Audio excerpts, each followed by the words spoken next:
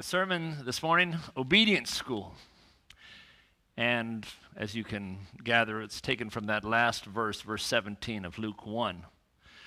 The one coming in the spirit of Elijah will turn the disobedient to the wisdom of the just, or to the righteous. But let's back up, because that is a quotation from Malachi 4.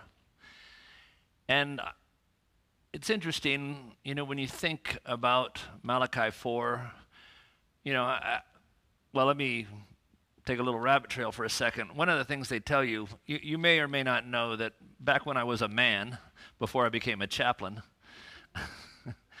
I used to be infantry in the Army, and I used to jump out of airplanes, perfectly good airplanes. I say that for the maintainers in our room, although the paratroopers say there is no such thing as a perfectly good airplane if it's in the military. But one of the superstitions amongst paratroopers is you should never make your last jump.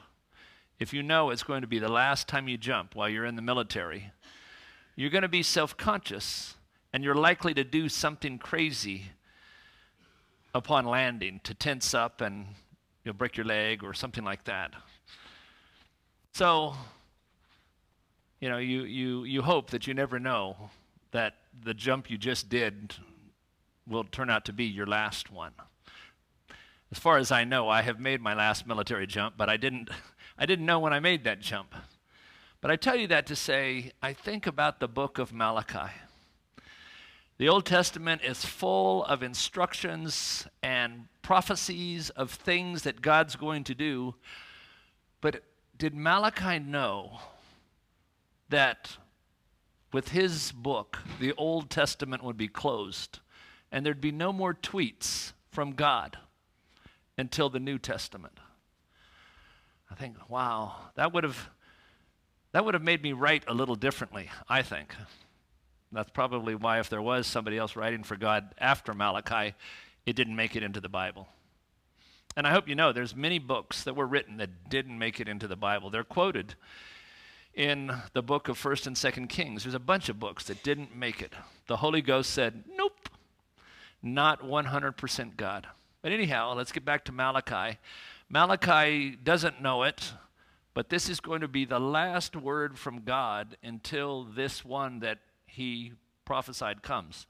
This one coming in the spirit of Elijah to conduct obedience school.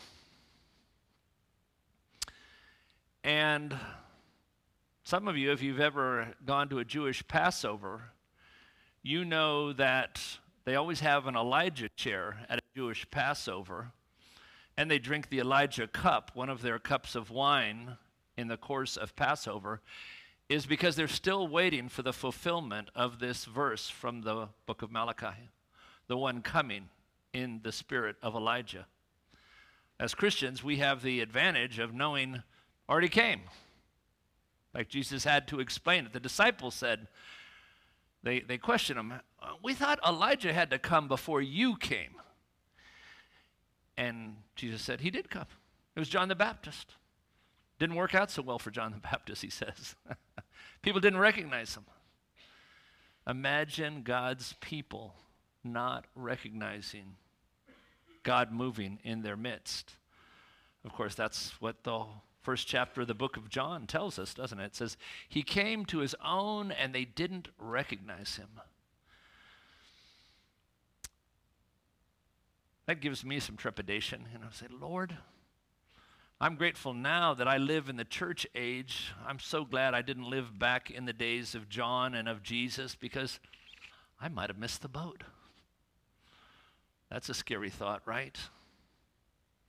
Well, not if you go back and you look more into what this prophecy, not only of Malachi, but as it is repeated in Luke. As I studied it this week, I thought, well, it should resonate with us. Parents and children with broken relationships, kids who think their parents don't know anything, parents who think their kids don't know anything. Sound familiar, church? Okay, I won't make you speak because you're Methodist. Won't make you get out your whoop towel. To think, oh, God, you saw this day coming when something that should be so natural is quite unnatural. I must admit, I almost threw my shoe through my computer screen last night because of the ads for, can't even remember the company, but it was something where the dad kept looking stupid and mom having to keep correcting the dad, and that's a personal, gets to me, let's just put it that way. But then also, it's also in Madison Avenue, it's always the kids who are smarter than the parents too, right? So this is the spirit that God says, I am going to fix by sending the one in the spirit of Elijah, the one who's going to conduct obedience school.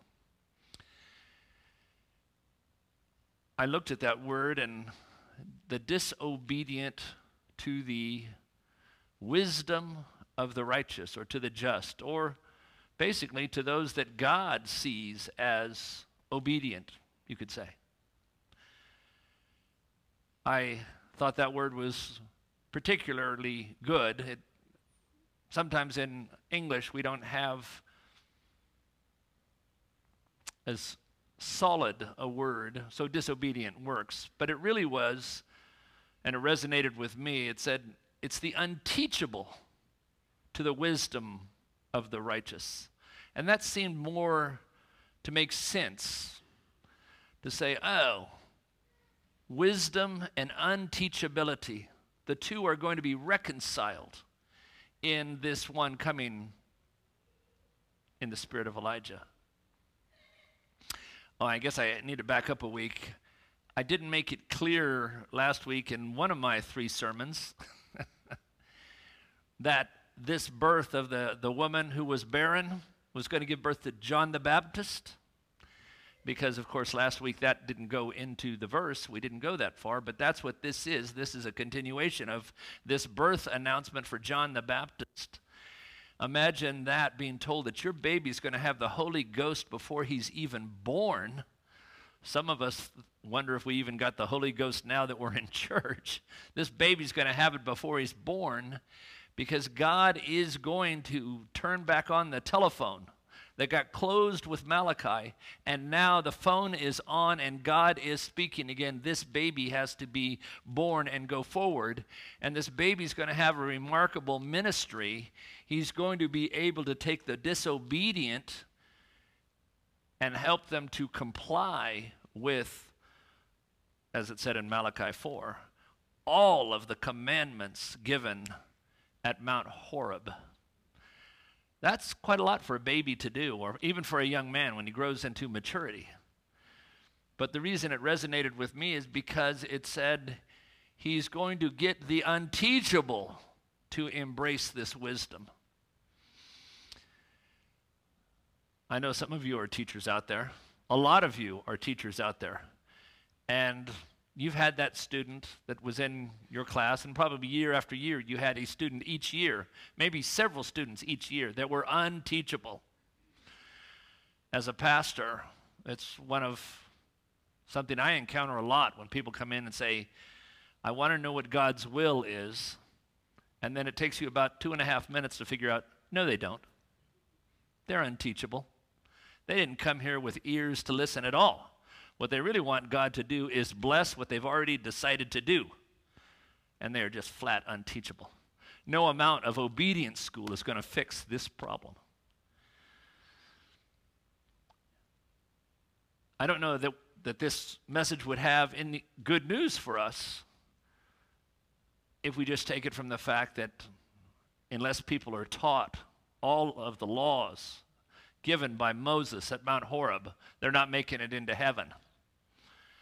But when I really prayed about this message, I realized, oh, there is a lot of good news in this message. Because it's actually not learning it, it's this one coming in the spirit of Elijah. And what is this spirit? It's something that isn't intellectually grasped. It's spiritually grasped. And it will take this person who's unteachable and change their spirit. And all of a sudden, they will gain this wisdom, the wisdom of knowing how you obtain righteousness with God through the one who's coming after this prophet, Jesus. And so God is the one doing all the work. We're not having to sit in obedience school.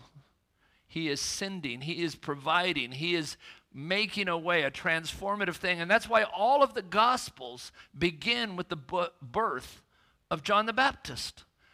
Because unless this Spirit comes upon God's people, and remember that was the final part of this promise in Malachi, he will return many of Israel back to their God because they've wandered away. And that's why he's going to turn off the phone for 400 years.